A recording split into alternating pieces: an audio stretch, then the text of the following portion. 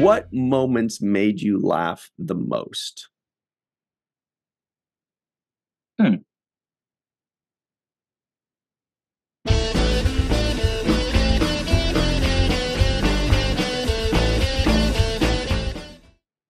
Slow horses couldn't drag me away. Slow Horses is Unhappy MI5s. Slow Horses is a great British show that I had no idea even existed until a couple days ago. Interesting. Hello, everybody, and welcome to Fallingtower's Watch the First podcast, a podcast in which we watch first episode of a series so that you don't have to. But you still can. Yay. If you'd like us to review a show, in the comments below, make your suggestion. Just type WTF, stands for Watch the First, and the show and where we can stream it. In this case, you would have said WTF, Slow Horses on Apple TV Plus. And today, we are doing that review of Slow Horses on Apple TV Plus, first episode entitled Failure's Contagious. Interesting. Please like this video, subscribe to the channel. If you're listening in, give us a 5-star rating and a nice review. We'd really appreciate it. Look, everybody, it's Screenrant's own John Orquiola. Hey, John. Hello. Thanks for having me, guys. So great having you. John Orquiola writes for Screenrant. He covers Star Trek, AEW wrestling, and golf. Sometimes golf. Mainly golf. More about that in a moment, everybody. Dr. Muhammad Noor, as you know, co-host Champ is here. Hello. Always a pleasure to be on Falling Towers. Watch the first of things. I'm here too, if you can believe that. My name's Ryan T. Husk. All right, let's get into this. Let's talk about Slow Horses. It feels like we should say it slowly too. Slow horse. Yeah. I'm so lost already, Dr. Noor. Where do we go? Oh, so that means we're in a predicament, meaning this is where we predict what each of us thought of the show without giving away whether we liked it by using adjectives like great. Just teasing you, John. This is my favorite part of the show, everybody. I really love this kind of stuff. I don't know why. I hope everybody thinks it's as fun as I do. But we like to predict what each other thought. Muhammad and I have known each other for a few years. We know each other pretty well. We can kind of knock this out usually. John Orquiola and I have known each other fairly well the last year or two. I'd say Muhammad and John, similar, maybe a little less. Let's get into this.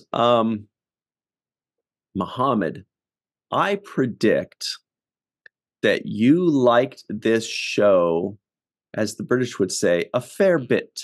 I think they do that. Maybe Americans do. I don't know. You like this show a fair bit. Like jolly good. Jolly good. Tut tut.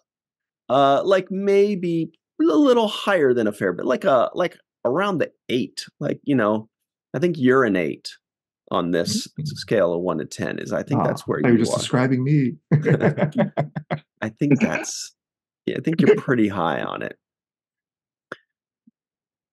John, this is going to be really tough, but I predict that you think this is great. I think you're going to give it like an 8.5-ish to 9.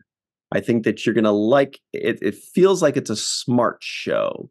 And I think you're one of those guys that likes the smart shows. You don't necessarily just want the ha-ha pie in your face, although those are fine. I think you want the thinking man's shows. Those are my predictions. What do you think, Dr. Noor? Ryan, I think you liked it, but I don't think you were over the moon for it. You're not big on drama series in general. So, I mean, you'll watch them and you actually will thoroughly enjoy some. I remember you really liked Succession, just as an example. But in general, you don't Succession's gravitate. Outstanding. You bet everybody better like it. Yeah, but you don't usually gravitate to drama series. So I'm thinking you're good, but not. I don't think you're wow. I'm dying to keep watching more of this. I think you're more good. John, even separate from the comment you made at the very beginning, I actually would have guessed that this is a show that you would like. I think this is one you're going to appreciate. I think you appreciate the style. I think you appreciate the pace. I think you appreciate most of what's in it. So like Ryan, I think you're going to give it something in the 8.5 or possibly even higher range. Mm-hmm. Hmm. What do you predict, John? Well, I would say for Ryan, I would probably think he would lean towards maybe a 6 or 6.5. I think I think the Britishness of it might be a little challenging. Um, and Mohammed, I also think you would like it maybe a slightly more.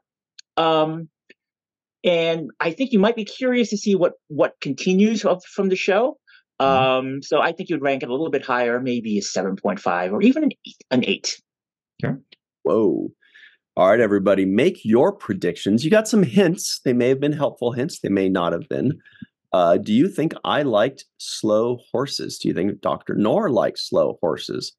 Do you think John Orquiola of Screenrant liked slow horses? Make your predictions now. Type them away in the live chat or in the comments below. No rush. Take your time. Really assess this. See how close you can get. While you're typing, Dr. Noor is going to buy us some time by telling us what this show is even about. You type it at the pace of a slow horse.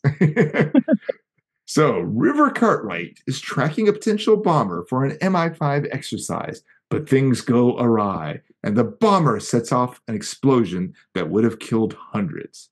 His grandfather, an MI5 big shot, intervenes to keep him from getting fired, so River is assigned to Slow House, basically purgatory for MI5 agents when they pursue seemingly useless endeavors. Things possibly change when one Slow House agent, Sid, gets possibly interesting intel from a suspect. River takes Sid's intel to his old snazzy office and is treated like rubbish, but he's intent upon proving himself. Things get even more interesting when it seems like a right-wing nationalist group kidnapped someone and threatened to execute him. River is intent on doing something and not sitting this one out. Whoa. Mohammed, I'm glad you explained what the show is about because all of our dialogue leading up to that made it seem like this is actually a show about horses, like Mr. Ed, like a talking horse. It's true. It does sound like that. All right. I don't know what Mr. Ed is, but What? I'm just kidding. I've heard of it. I'm I not a know horse, he horse, talks of like course. this or something There's like no that, but horse I've like never Mr. seen it. Ed. Wilbur. All right. What's up next, Dr. Noor? Where do we go? This is my favorite part of the show. The previous one was your favorite part. You like the predictaments, but I like the expectations, where we spend a little bit of time on what we expected before watching the show, still not giving away what we thought about it, and a lot more time on what we actually what we actually think as we watch this show. Or as Ryan says, much more eloquently than what I just did, we like to compare and contrast what we expected before watching the show with what we actually got after we watched it. Mm-hmm. All right. So maybe we should do that now. Maybe we should. Dr. Noor, before you watched this first episode of Slow Horses, I wonder if that's like Slow House. Yeah, that's what it was my assumption. Yeah. God, I'm Spelled slow. different. Took me forever to get that.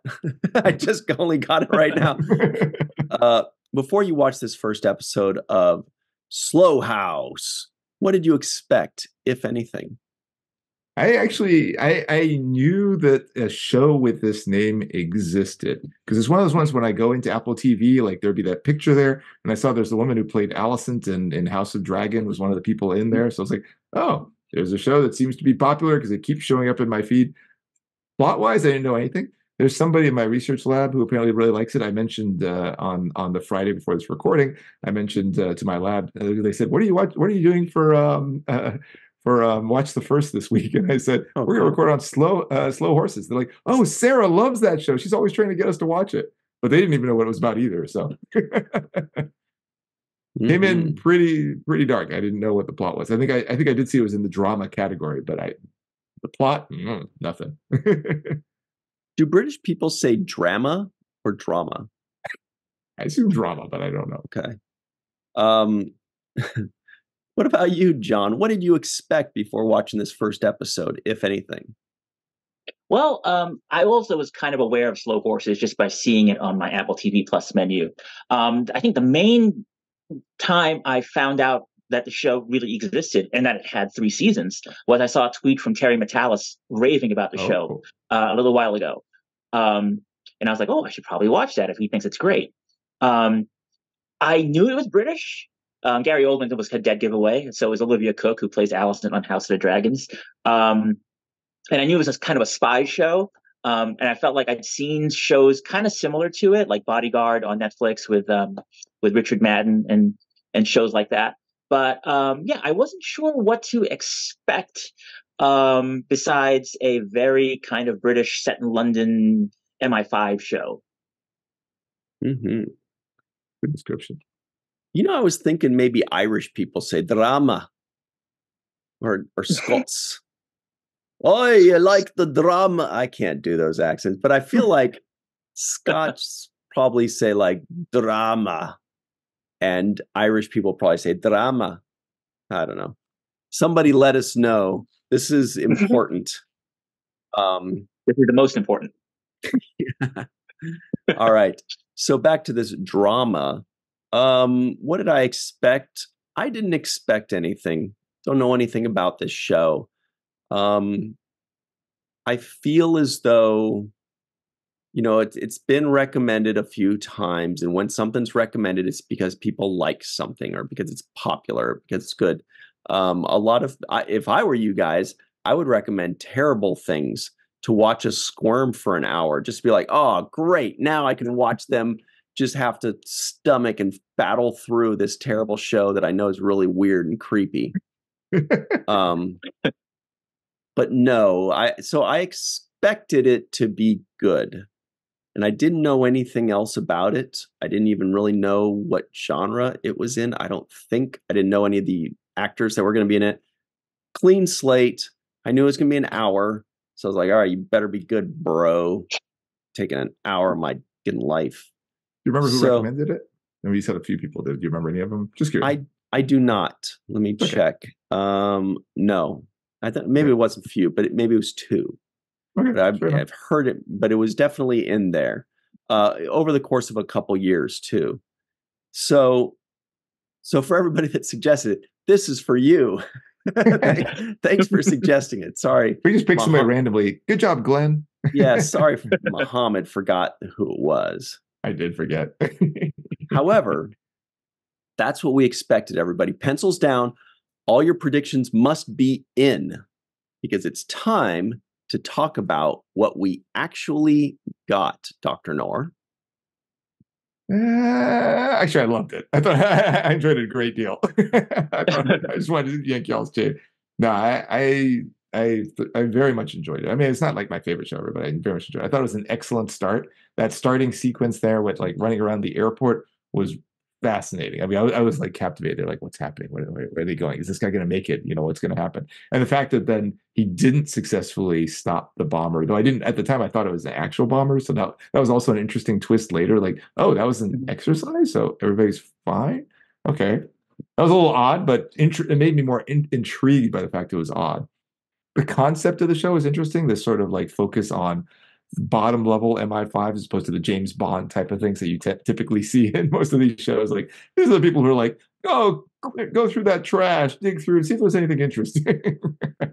Maybe there won't be. Whatever. That was fine. Generally speaking, the pacing was good. I thought the acting, at least, I mean, I'm not an expert. You guys are more expert on that area. I thought it was very good. I never looked at the time, even though it was an hour show. I never looked at the time the whole time. I was very much engaged. I'd sometimes even like lose track of writing stuff down because I was so drawn into the show. Wow. Yeah. I hated Jackson Lamb. I hated him. I think you're supposed to hate him, but like enough that it actually was a little bit of a turnoff. Like that would be a little bit of a barrier to me to continuing to watch the show. It's like I hated that character. I found it mildly stressful, but to some extent, good drama should do that. Good drama should leave you not just like, oh, that was pleasant. Like, that's not drama. It should leave you kind of stressed out. So, yeah, I mean, overall, I came away positive.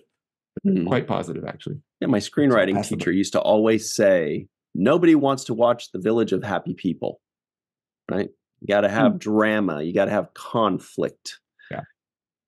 Well, John Orquiola, what did you actually get upon viewing this episode? Well, I thought also it was a very good start. I was a little surprised that I didn't quite hook into the characters like I thought I would, but I feel like that would come in time. Um, I thought probably the character I liked the most was Olivia Cook's character, Sid, Yeah. just because she was the most competent, and I like competence. um, but I agree with Mohammed that Jackson Lamb was really off-putting.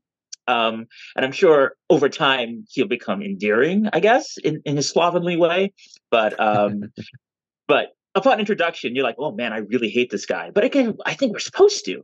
Um, Yeah. yeah, absolutely. Very, very gross, a gross character. Um, I I also hated the Spider Web.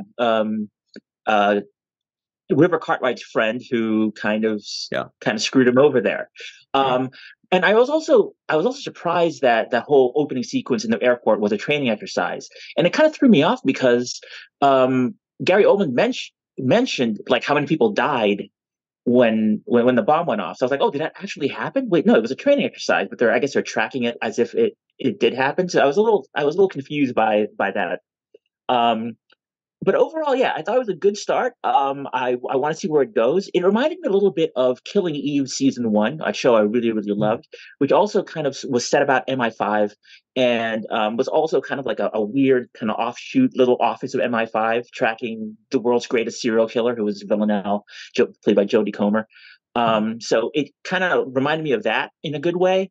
Um, but yes, I would love to see how the show goes. I'm sure I will love it even more as time goes on. But it was a bit of a softer like. I can see what the potential was. The first episode was good, but not great for me. Potential. All right, everybody. I'll tell y'all what I actually got. Well, about 30 seconds in, I was like, oh man, this is British. Like, it's not just a British character. Yeah. Second person has a British accent. Third person, I'm like, oh man. And it doesn't say like England, 1942 to be like, okay, it's not a British show because they're telling you. It's just like, nope, this is what it is. It's British. So I was like, oh, bugger. So anyway, that's not so bad, whatever. They're allowed to have shows. So, I mean, yeah, I'm not a big drama guy, I guess. And I feel like this show is better than how much I enjoyed it. I think that this dude, Jackson Lamb, was unbelievable. I mean, like in the best possible way. I thought the acting Gary Oldman was, I put in my notes, extremely convincing. It does not seem like he's acting at all. He is that being that person. We all completely believe that that's who he is. Incredible acting. I also thought that the older lady kind of looked like Hillary Clinton. Catherine. The secretary.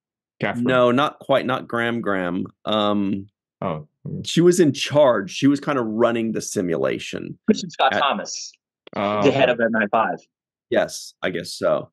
Yeah. What's her first name? Kristen Scott Thomas. She's been around forever. She's great.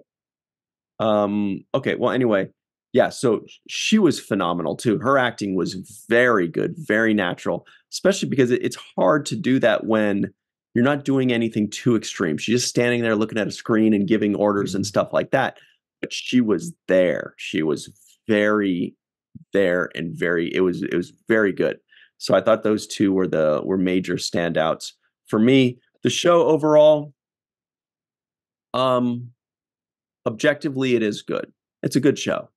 It's a very good show, and I could see that it feels like a show that once you get into it, once you get a few episodes in, it gets better and better, and you start pulling these threads, and all these mysteries start to unravel, and Cartwright starts to kind of move up and become in the middle of this thing, and he has his redemption story, and oh boy, life is amazing and weird at the same time.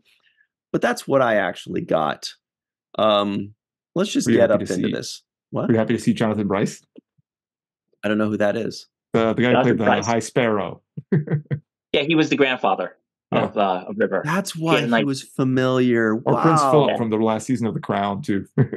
Oh yeah, he was the Prince Philip. Yeah, Wow. That's cool. He was yeah. charming. I did like him. I wish I remembered that. It's a great cast. These are amazing actors Mhm. on the show, and there's some actually listed that we don't even see until later seasons, who are also really great. Diana. Diana is the name of the head of the MI5 thing. Yes. Let's get into this though. You guys, I found it very hard to believe that opening scene was a simulation. I'm like, you guys paid thousands of actors, rented out an airport to give this one guy one test. Like that's not, I do not believe that for a second. Go ahead, Mohammed. Well, I was gonna say, was it necessary for the one guy? I mean, it may have been like for a large group of people, and he just happened to be like on point. I just feel like that many actors and that, I mean, that's like, Still, yeah, you're right. Your point's still well it's, taken. Like, I just I didn't couldn't think buy they were it. actors. I didn't think they were actors. I thought they were just running a simulation in a real airport, and with some staged people inside. But it didn't occur to me that entire thing was fake. I thought they were just running a simulation in a real world setting to test River Cartwright, and and he That blew it. certainly would be cheaper, except for the lawsuits that they would incur from Well, sure. tackling people and maybe shooting somebody by Of course, you're not accident supposed and to an do any of that, airplane though. But taking off late. He tackled one guy yeah, we and he saw kept the bashing through video old later of him ladies. thrown down. right. Yeah. I don't know, but that's makes a little bit more sense if that's the case. Yeah. There's some witty lines in there too. Like, what are you looking for? The remnants of a once promising career. Some of those comments. There were some witty commentaries in there, or like painful ones, like "I don't like you and I want you to quit." Like, well, yeah, that's can't beat around the bush there. That's very direct. But what did your last servant die of? And what did your last boss die of? There was a lot. There was some pretty witty repartees in there. Yeah, and back to what Mohammed you mentioned earlier, and I'd love to hear your takes on these. But that opening 10 to 12 minute sequence, the way I know that it was really good was, then it ends and we go to whatever present day. And I was like, whoa, 12 minutes went by? I was like, wow, I thought it had only been like 5. But the fact that 12 minutes had gone by and I already knocked out a chunk of this episode that fast, I was pretty pleased with that. It must have been really good if that much time flew by, Mm-hmm. What do you think of the opening sequence, John? I thought the opening sequence was really, really great. And it makes more sense now, like thinking about it, now that we've talked about whether or not it was how much of a simulation it was. But it was very well done. I thought the execution of it, the staging of it, the acting within it, very Bondish, very, very well modern James Bond style, done on a TV budget, really well executed. And in hindsight, River was not supposed to do all that stuff. He wasn't supposed to tackle people. He wasn't supposed to cause that scene. So I think like the way it was supposed to go, it was supposed to be a really quiet apprehension of the guy with the backpack with the bomb, and it just completely went AWOL, which I thought made it really fun and kind of unpredictable. So as an opening sequence, it was an excellent hook, I thought. Well said. Yeah, it was fun. It was cool. It was interesting. All those people died, but then they really didn't. Hobden says, "Great country 2,000 years ago." That was funny. There are some funny lines. Yep. Spies that haven't shat the bed. He says, "You don't get to ask questions. That's for spies who haven't shat the bed."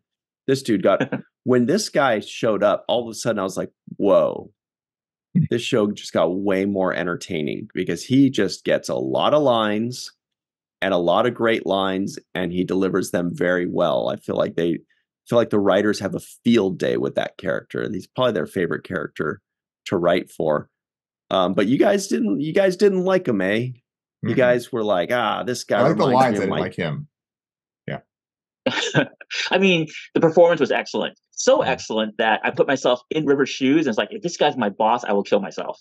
That was the reaction. That's why he was that's how good he was. That, and he was supposed to be repulsive and he just 100% conveyed it.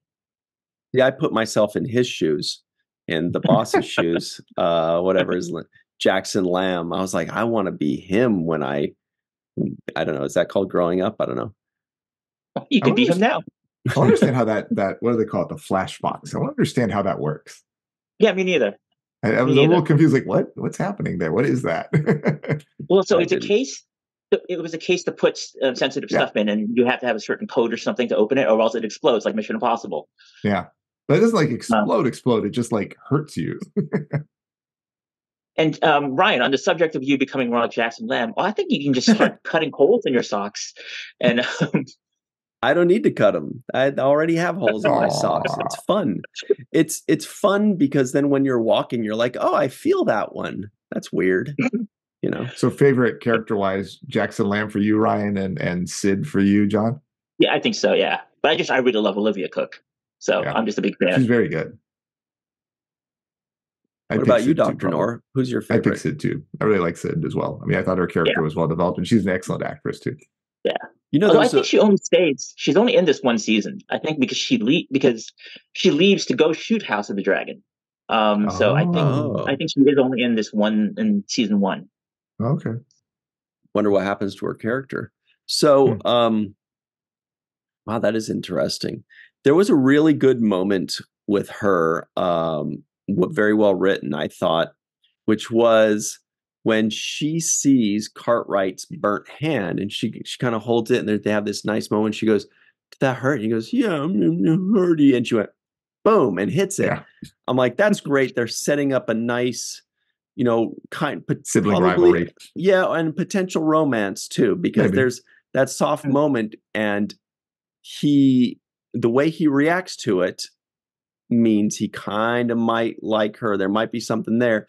And the fact that she knows he'll react that way means that she's aware that there's maybe something there too. So they're setting something up, whether it pans out or not. They're definitely setting something up there where something could develop eventually.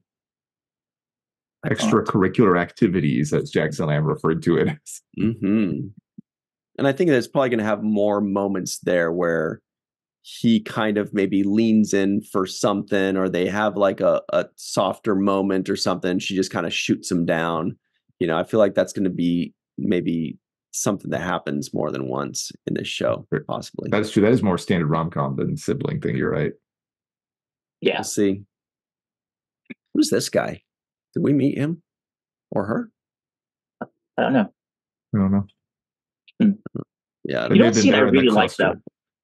Thinking about it now, the scene I really, really liked was when River Cartwright has to go back to MI5, and just I think many of us have experienced like leaving a job or getting fired from a job and not wanting to go back to that place, but then having to come back for some reason, maybe, and like just how uncomfortable it is to go back to your old workplace and everybody and everybody staring at you and just him having to go and meet the guy who's really, it was his fault that he was fired. Just the entire sequence of how real world uncomfortable and unpleasant that was, I thought was executed really well on every level. Yeah, and his defensive of it too. Like I work for MI5 just like you, when he was trying to get the badge. And then they make him a visitor badge or whatever. Yeah. Although requires escort. I will point out a couple nitpicks on my part with the writing. Most of the writing, especially the dialogue. The dialogue is very, very good. A couple nitpicks though was when let me think. The simulation happens and these people die or whatever. I feel like fake people. I feel like the writers don't trust the audience to be able to handle that humans make mistakes. I think it would have been okay if it was actually Cartwright's mistake. And and then he has his fall from grace and he has to re-earn their trust. I don't think we need, the hand holding of like, oh, it's okay, audience. You can still like him. He's still good because it was the other guy's fault. I'm like, I think it's okay. People make mistakes. We're not going to hate the character or think the character sucks just because he screwed up on his final exam or whatever. You know what I mean? Like that makes him a better character. We don't need like, it feels kind of like the hand holding of saying, well, he's not really disgraced. It's not his fault. It's this other guy. I mean, it makes for a better character for the other character, right? Webb, it makes him a better character. So that's why I could see its usefulness. But I didn't think that. And I also don't think that we necessarily need well, it's okay. It was just a simulation. People didn't really die. I'm like, we don't need that cop out either. It's okay if sometimes people fuck up.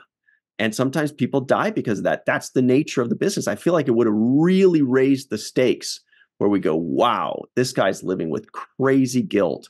And wow, these people are living a very high stakes life. But then all these cop outs of like, oh, it wasn't really his fault. Oh, people didn't really die. Oh, it wasn't really real. I'm like, well, you don't need to do that. We can handle it. We already know it's not real. It's TV. What do you guys think? Is that totally agree with you on both fronts. On the subject of whether or not it's okay that River made a mistake, I think the only way that works that he was set up is creates the question of why Webb did that to him, and and how that impacts the rest of the season. But yeah, I thought it would have been way more interesting if it was just a guy who had all the potential in the world, was part of a legacy, and was in his dream job, and he completely blew it. I thought that would have been a really cool situation to kind of see him kind of redeem himself out of, kind of like Michael Burnham in Discovery.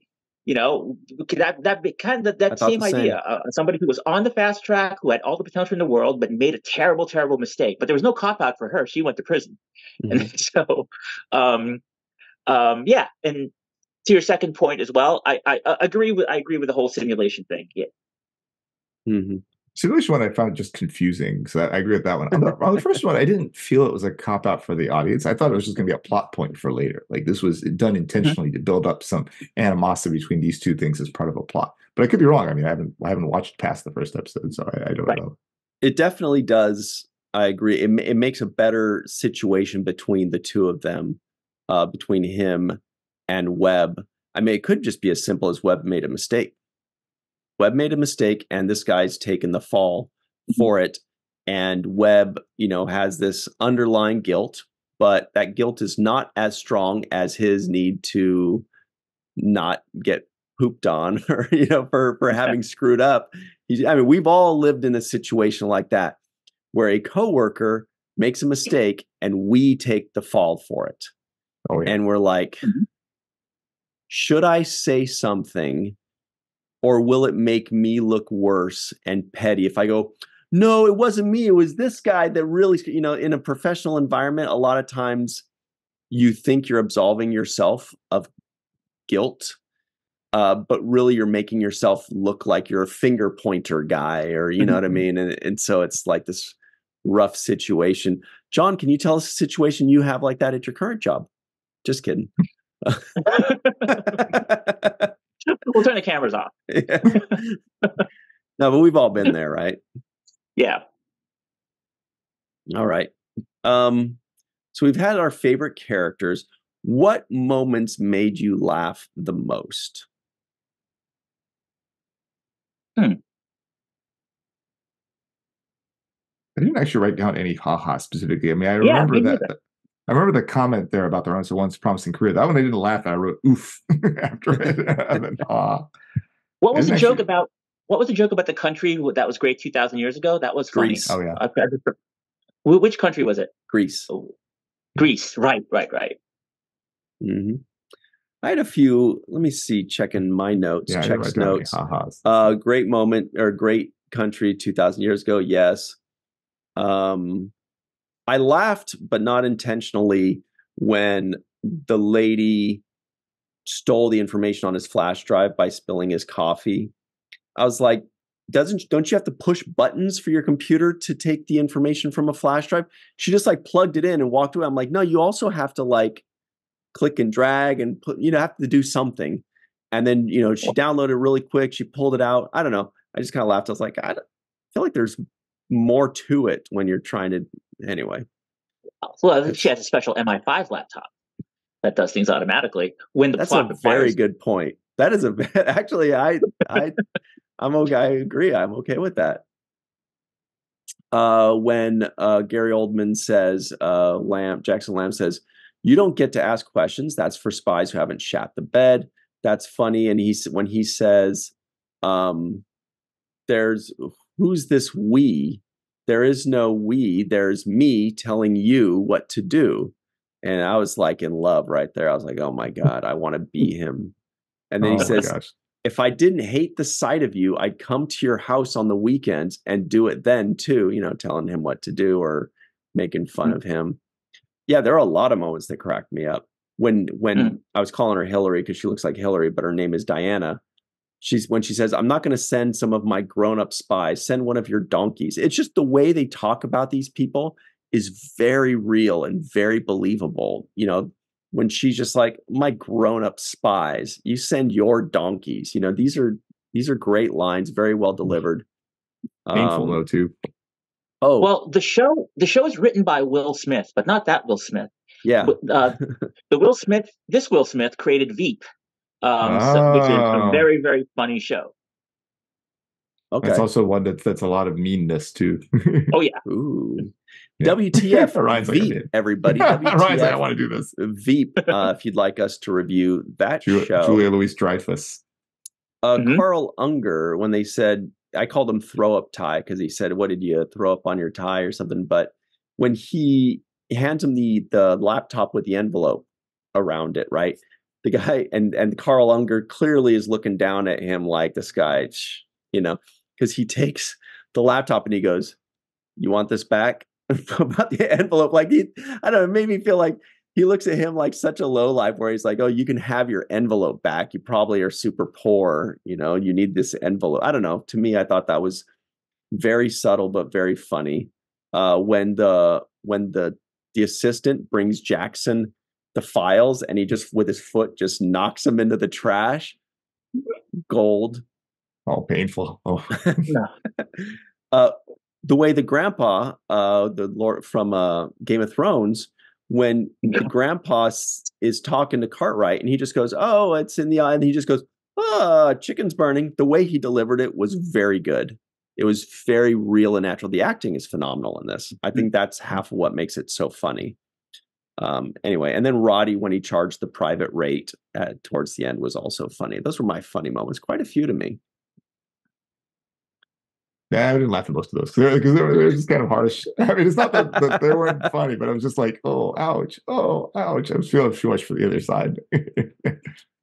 God, empathy must be crippling, Muhammad. Go ahead, John. Sorry. No, I think actually my favorite scene in the whole episode was the fireplace scene with the grandfather and River. Yeah. Phenomenally well acted, but if you watch Jonathan Pryce's performance, it's masterful because here's an old spy master who has spent his whole life keeping secrets, and he knows way more than he's telling his grandson. And the way he plays it and the way he reflects on River, where like he wants River to be as good as he is, but at the same time, like he doesn't 100% trust his grandson, not just because he screwed up, but also because you can just see like how he can only like give him so much because he's not sure about his grandson, about his competence or maybe his trustworthiness or whatever. But so it's interesting because you can feel like he obviously loves his grandson, but he's withholding so much, and it's just the depth of the way he plays it, his stone face while he's trying to he gives his grandson some intel, but only up to a point, and he literally says that's all I know, but that is absolutely not probably never. It's never all he knows. He's definitely the Obi-Wan mentor character. Probably going to die at some point. If you strike me down, I will become more powerful. But I was really interested in that too, John, about like how is this going to progress? Every once in a while, he's going to let out a little snippet of information. He might even put his reputation on the line, be like, oh, I really shouldn't help this kid, but okay, there's a guy named Billy and he lives at blah, blah, blah. Talk to him. You didn't hear it from me. You know, there's going to be like little things like that where he's not just mentoring, but he's also going to put his ass on the line for him, I think, a couple times, and maybe that will lead to his eventual demise. So I think him, and I also think that Jackson Lamb will have a very interesting arc in a different way. I think those two are most interesting characters to me. And I think the grandfather actually already did like put his ass on the line for him. I think he was the reason. Remember, he was the reason why he got put to Slow House and not thrown out of MI5 entirely. Yeah. And I think he's kind of holding that over his grandson a little bit. Mm-hmm. Well, all right, everybody. It's time for something even more interesting. It's time to talk about John Orquiola of Screenrant.com. Oh my God. John, can you tell everybody what you cover? Well, I am the head of Star Trek at Screenrant, and I love saying that. But it's a great gig. So Screenrant, we cover Star Trek in all of its incarnations, all the shows, all the movies. We deliver dozens of feature articles and news stories all week long. So if you love Star Trek, check out screenrant.com/Star Trek and even subscribe to our newsletter there, where you'll get all the biggest Star Trek feature articles and news articles delivered right to your inbox. Do you have like a favorite aspect of Star Trek that you like to cover? Like, are you totally into movies, or are you totally into a specific show, or just specifically captains or comedy? Is there anything in Star Trek that you like the best? That's a good question. Right now, I would probably say I am very, very much in love with Strange New Worlds. All aspects of it. So, you know, I selfishly kind of like, well, if something's going on with Strange New Worlds, I'll write it myself because it's kind of my thing. But no, I mean, I love Star Trek as a whole. What I also love is how much other people love Star Trek and figuring out how our content can deliver upon that love so that everybody who loves Star Trek has something at Screen Rant to read that, you know, will indulge their passions, whether it's Voyager, whether it's Discovery, whether it's Strange New Worlds, whether it's classic Star Trek, the movies. So Next Gen, Picard. So, you know, part of the fun of my job now is coming up with content ideas to assign my writers so that everybody who loves Star Trek has something for them at Screen Rant that they can look forward to whenever they go on the website. John, you have interviews, you have straight up news, and you sometimes even do speculation. You're like, could blah blah blah happen and blah blah blah. Tell me about the last one. I'm curious, like, how do you decide what to speculate upon? That's a good question. A lot of it is really just based upon like what's going on. A lot of it is also I watch Star Trek and I think about connections constantly. Because it is one of the best shared universes out there. Generations of characters, generations of stories, and things that maybe seem innocuous that maybe happened in the original series all of a sudden matter on Prodigy when it comes up. Same thing with Picard and Next Generation, or Strange New Worlds, and you know, sometimes maybe Lower Decks with the crossover. So one of the things I do now is or I've always done is when I watch a movie or a TV show, I just pay attention. I pay attention to what the characters say. I pay attention to what's going on, and I listen for or look for little tidbits that connect the generations together. And then if I think it's cool, because a lot of it's just the cool factor, if I think it's cool, I want to write about it, and I will assume that somebody else out there will probably think it's kind of cool too.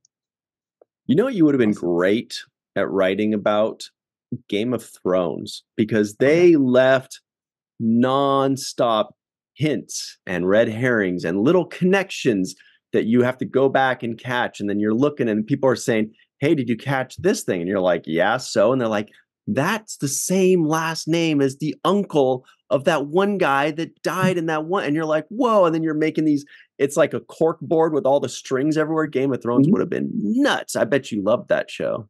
Well, Ryan, it's funny you say that because I Oh, was great at writing about Game of Thrones. oh, you did it. I have dozens and dozens of Game of Thrones feature articles. Before I took over Star Trek as a whole, I used to write about everything. Star Trek was just a small component of what I used to write about at Screenrant. I wrote about Game of Thrones. I wrote about Marvel.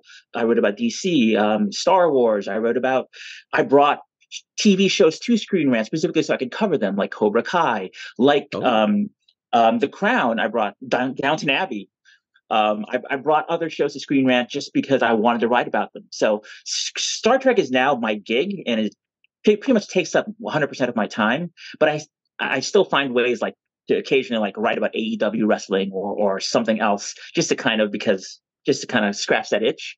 But yes, my prior to my taking over Star Trek, I wrote about Game of Thrones. I wrote about everything, and yeah, I applied that same philosophy to whatever it is I was writing about. perfect. Awesome.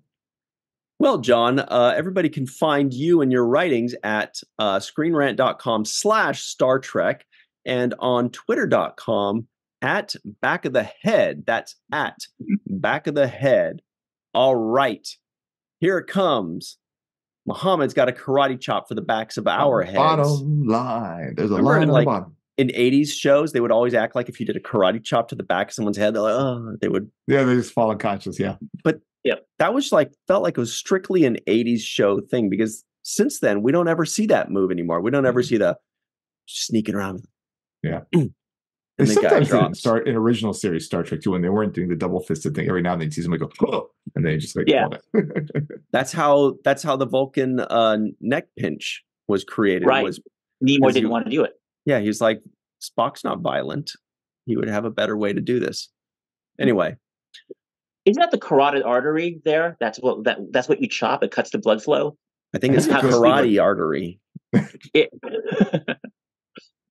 That's how the sleeper hold in pro wrestling works. When you squeeze it, and you're supposed to cut the blood flow to the brain. That's what knocks him out in pro wrestling. Because wrestling is very real, and anybody that says it isn't doesn't know what they're talking about. So just ask Greg the Hammer Valentine. He'll tell you. All right. We're a little off track, but that's okay. It's the final two questions of the show. Question number 1 is, Dr. Muhammad Noor, on a scale of 1 to 10, what would you give this first episode of Slow Horses? You guys were very, very close. Ryan, you said 8, and John, you said between 7.5 and 8. I was going to go for 7.7. So wow. Yep. Yeah, you guys were right on it. Yep. I mean, it was good. I mean, it was a good show. It wasn't my favorite. And for me, I know you guys love Gary Oldman's character. I mean, I thought he added a lot, but oh my God, I hated him. What about you, John? Yeah, I would say about 7.5. A good start. Didn't grab me 100%. I can see the potential of what could be. I'm curious to keep going. I really want to keep going. But yeah, like not 100% slam dunk, but a good start. I too am of the 7.5 variety. Wow, we're all like super clustered. Yeah. Holy moly. Yeah. I kind of floated around on that number now because we're so clustered. I floated around on that number a lot because first I kind of floated up in the 8s, but then I was like, but for me, it's kind of more like a 7.2 or maybe even lower, So I'm kind of trying to like average out and figure out, like I think this is a slightly better show than I'm giving it credit for personally, because it's not really my type of show. But hey, neither was Succession. And Succession is 100% not my kind of show. Oh my goodness, I do not like those kind of shows. Yet it's a phenomenal show is a phenomenal show. That's it. Yeah. And Succession, that first episode, blew me away. This one didn't quite blow me away, but there are a lot of good things to it. 7.5 from me. All right. Question number 2 is, for the purposes of this podcast, we all had to watch the first episode of Slow Horses. But now the podcast is over and we're free to move about the internet. Dr. Muhammad Noor, would you of your own volition watch the second episode? I would. Actually, I was tempted to do it earlier too, but I didn't want to like mess up and actually start remembering stuff from that. So I was like, better wait. No, I totally would. And I might. I'm not saying I will, but I might. Yeah. What about you, John? Would you? Yeah, I am the same as Muhammad. I actually was going to, but I also didn't want to screw up what I remembered from the pilot. But yeah, I'm 100% sure I'm gonna continue. I mean, good company. We should have like people return. Everybody that says I 100% would, or I definitely, come back and let us know. Was it as good as you hoped and dreamed and expected it to be? You do that in the end of the year show sometimes. Yeah, but this is like specifically for people that actually did watch the rest, more so. But anyway, as Muhammad is referencing, everybody, during virtual TrekCon 5 in a couple weeks, we will have our live show in which we go over 52 shows in 52 weeks, all of the shows that we reviewed in 2023. We'll have some special guests. We'll talk about whether people actually did go back and watch it again. Muhammad is going to be like, I was too harsh on this one. I was too harsh on. He's really harsh on things. Anyway, something I said no to. I even went on and watched. Like, I think I was very negative on WandaVision, but I ended up loving it. Just as one from last year. There are a couple of shows I did the same where I said no, and then I ended up just kind of 2 years ago. It was the one. It was kind of a superhero show but they were all like brothers and sisters. They were all siblings in a big old house, and it was kind of Jupiter's Legacy. No, it kind of had the feel of the League of Extraordinary Gentlemen. It kind of had that kind of feel. Oh, Umbrella Academy. Yes, Umbrella Academy. That's the one. And I was like, no, I won't. But then I just kind of curiosity kicked in one night. So I was like, all right, fine, I'll put it on. And I got through about 3 or 4 episodes in total. I was like, okay, no, I was right. I was right. We'll start. Anyway, I was right. About how I would feel about it, where I was like, it's not for me. And I gave it a couple more and I was like, no, it's not for me. Anyway, so the point is, this is a no for me. Not a hard no. And this is one of those maybe that's possible that I might end up watching more, possibly, because it's a good show. But I'm not really interested in watching more. Maybe, but probably no. Anyway, that's it for all of us. Sorry for being so non-committal there, everybody. But hey, thanks for hanging out with us. Everybody, give this video a like, subscribe to the channel, 5-star rating if you're listening, and please make sure to leave a review. We really appreciate that. Make your suggestions for the month of February, which is Sci-Fi Month. Sci-Fi Month, Virtual TrekCon 5. It's going to be insane. Make your suggestions now in the comments below. What I'm trying to say is, this podcast was dramatic. This podcast moved faster than a slow horse. This podcast did not screw up as bad as River Cartwright. Thankfully. Ain't that the truth? All right, everybody. Remember what Mr. Michael Kenyon Rosenberg likes to say. Don't forget to be an organ donor, and don't forget to watch the first of things. All right, everybody. Freeze frame like Jackson Lamb on a good day.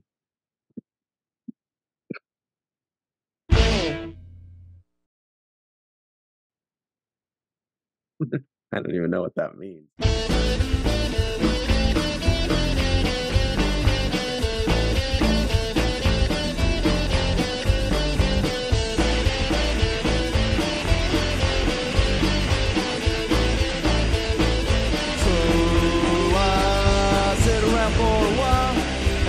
That shitty smile.